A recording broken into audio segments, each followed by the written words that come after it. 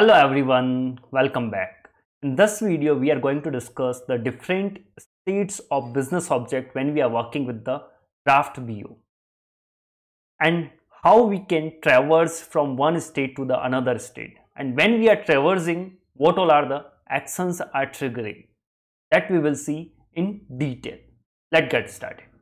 Whenever we work with the draft business object, each and every data which we create in the system, it will go through the different states. There are mainly three states. First is the new draft instance, second is the active instance, third is the edit draft instance. New draft instance, when some data you are creating newly. In our example, suppose we are creating the new travel ID or new travel we are creating. We are generating the new travel IDs and we are creating the new travel. In that case, first the new draft instance will be created. In the new draft instance, the data is not available in the database, neither in active table or nor in the draft table. It will be created newly, and as soon as you create this data, it will be saved in the draft table. And once you will save this data, this draft table will be, from this draft instance, another instance will be created, that is called the active instance. And the active instance, as soon as you do the commit work, that will be saved on the active database table. This is called the two states. First is the new draft instance, second is the active instance. Third state is the edit draft instance. Suppose you have already travel which you have created in the database, you want to change something there. So for doing that, what you will do, you copy the data from your active table to the edit draft instance, and then you do the modification. Then again you will convert that edit draft to the active instance, and then you will save to that data to the database. So these are the three states when we work with the business object or draft business object. We'll discuss in detail, no need to worry. First we will go with the new draft instance. As I told you, new draft instance when we create, when the data is not already available in the active database table. That time we create first new draft instance. How we can create the new draft instance? There is the multiple ways. The one way, if you are working on UI, then you will click on the create button. Automatically it will call the modify create operation. In backend, using that you can do, or you can do using the EML statement modify create operation. You can write that modify create operation in your code, and then also you can create the new draft instance. For creating the draft instance, you have to make sure that is draft equal to true. You have to make this indicator equal to true. It will create the new draft instance. You have to make sure that you are not creating the duplicates. So your key, you have to make sure that different each time you are creating the new draft instance. And most important thing, we have to understand this diagram also. So I will try to explain in this slide itself, because this diagram will repeat during our draft runtime, and it is very important for us to understand what it is going on. So as I told you, there are three states: new draft instance, active instance, and edit draft instance. The new draft instance is creating when we are doing the modify create operation. So whenever we are doing the create operation, either through EML statement or from the Fiori, you are clicking on create button. That time, if your business object is draft enabled, then it will automatically come here with each draft equal to true, and you will create the new draft instance.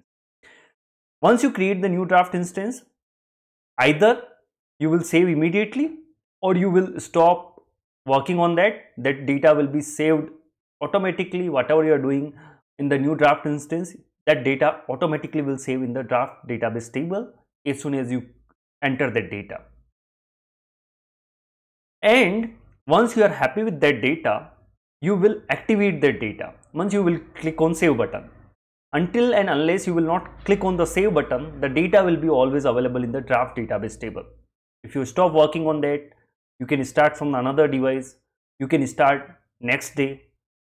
Till that time, the data will be available always on the draft database table.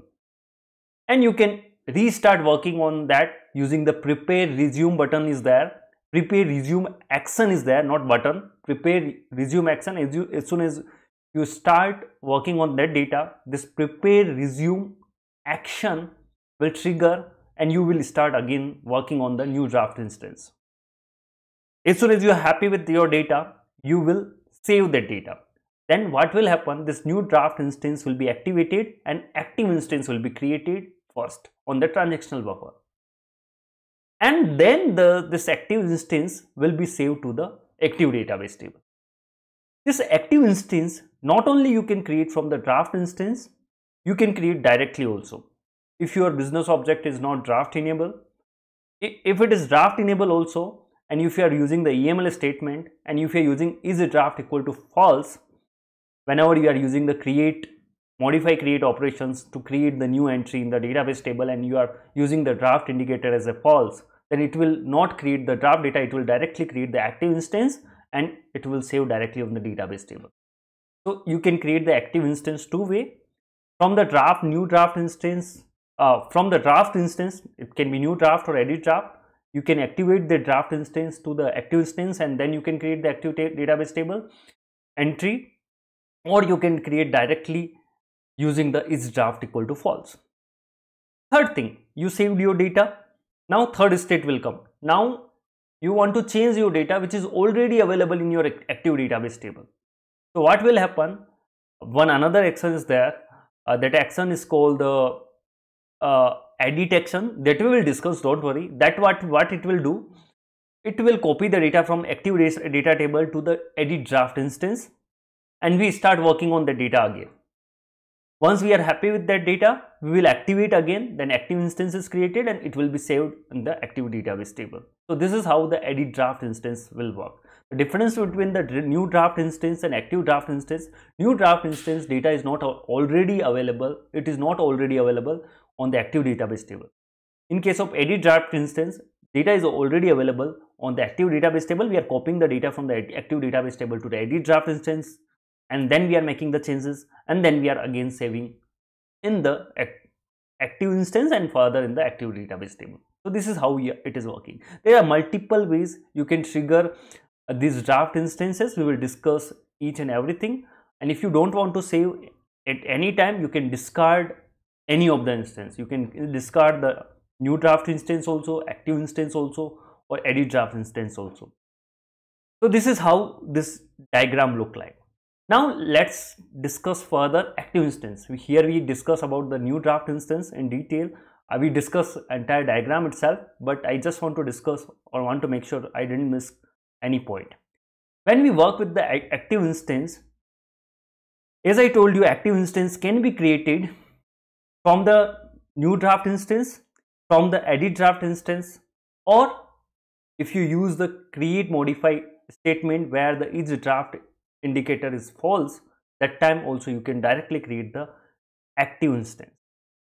And as soon as you commit work will happen, or you do the commit entities using the EML statement, or in case of the OData service or in front end, the data is saved in the database during the save sequence.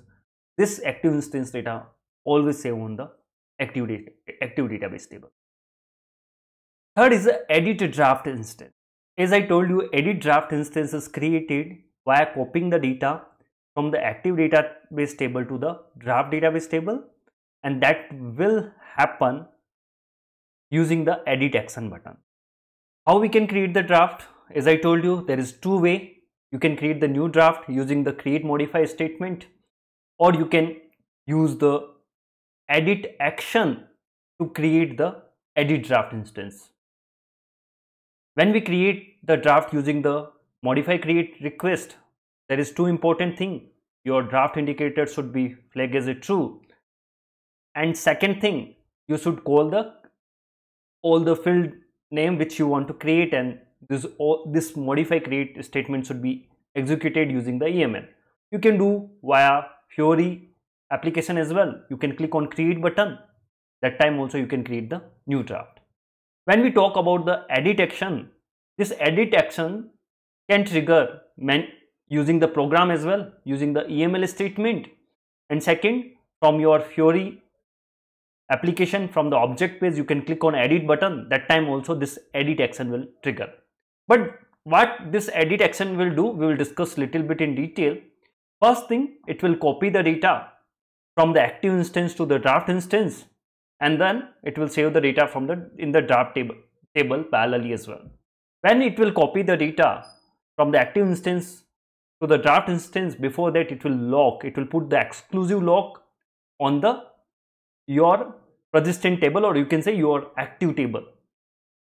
Not only it will put the exclusive lock, the two more thing it will do importantly, it will change the instance authorization and instance feature control for that particular instance before executing this particular action. And one more important regarding this edit action will have this importing parameter called the preserve underscore changes. If you don't pass any value, by default it is false. That means it will override the existing draft if it is available on the draft table. If it is true, then what it will do, it will reject your edit action request. When you are working with the Fiori application and you are on the object page and you are clicking on edit button, this preserve changes set value to true. That means if the draft instance is available on the draft table, that time it will reject your changes. If it is not available, it will create the new draft. So this is how this edit action is working. Like that, we will discuss one by one all other action as well. Now we will see how this edit action button work at runtime. As soon as this edit action will trigger, what will happen in backend? These each and every action which we're gonna discuss, apart from edit action, we will discuss the resume, prepare, delete, all the actions. We will see these kind of diagrams. Whatever you can see in the yellow border, that is performed by the end user.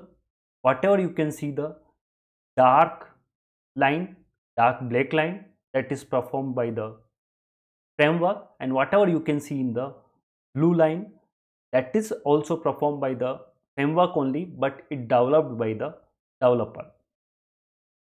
As soon as the end user on the Fiori screen, it will click on the edit button, first thing will happen, the global authorization check will trigger. It will check user have this access to these actions or not. If it have action, the second thing, the durable lock will be placed for that particular entity or for that particular instance which user is asking to edit. Third thing, it will copy the data from the active database table to the active instance which is available on the transactional buffer, and the authorization check will happen. The user have the instance authorization and instance feature control will be triggered, as I explained in my previous slide as well. Once everything is done, the third thing will happen, that preserve underscore changes flag is true. That means it will discard the existing draft if it is available, and if it is false, means it will continue with the existing draft. So what will happen, if it is overdraft, means other draft is existing, then it will discard the other draft. And for the discard action, discard is another kind of action. For that action, we can have the additional implementation. For each and every action, we can have the additional implementation is for our requirement. These actions are defined by internally by framework. If you want to do on top of this action anything else, we can have additional implementation as well. For edit also we can have the additional implementation. But in this case, for the discard action will trigger, it will discard the existing draft. If for that discarding additional draft, there is additional implementation is there, that will be executed, then it will create the new draft.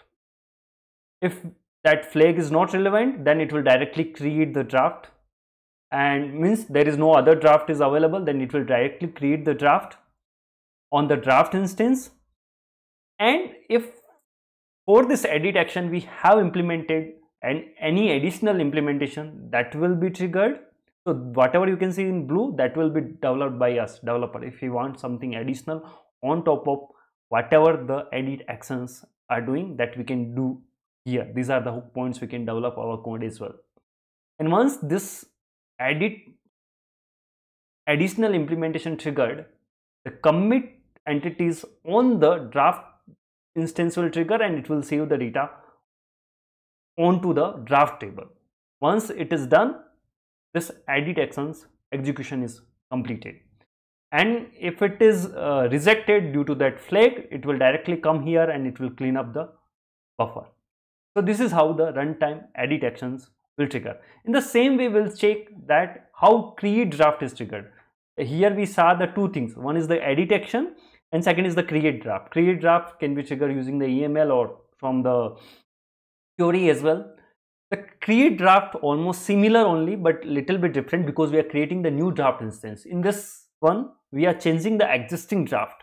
But when we creating the new draft, that time it will check global authorization. You have the access to create the new draft or create the instance or not. It will check the global feature control. It will check the pre-checks which we defined on the projection layer. Then it will check augmentations, and then again it will check pre-check which we have defined on the base BO layer. After everything is done, these are we have implemented and it got checked. There is two things. Since you are doing creating the new draft, it can be the case there is the early numbering case, or it can be the late numbering. It can be the internal numbering, it can be the external numbering. In case of external numbering, because the number is already given by the user, we will put the durable lock, and then we will check first the uniqueness check of that particular key, which again done by the framework only, and set uniqueness context to the user, that is also done by the framework only. These two things, and once it is done, then durable lock will be placed. In case of the internal numbering, the framework will assign the keys. It can be assigned by the internal numbering, can be done by the framework as well, and user, we as a developer also we can implement the internal numbering. If developer also do that, also we can do. And after this is done, these two things, we will create the draft instance on the application buffer first. In case of the internal numbering, here we will put the lock. In case of external numbering, we have put here itself lock. In case of the once the draft instance is created, we will put lock after that. We will put the lock, and we will trigger the determination on modify. What all are the determination is available on the modify, those we will be triggered, and once it is done on the draft, we will save those all the data in the draft table, and this create draft will be implemented like this. This can be done using the create button or using the EML statement as well. In this video, we have discussed that how we can create the new draft instance and how we can create the edit draft instance. In my next video, we'll see how we can convert this new draft and edit draft to the active instance, and finally we can save the data to the database.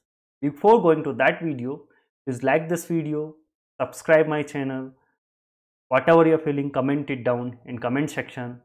With that, thank you and happy learning.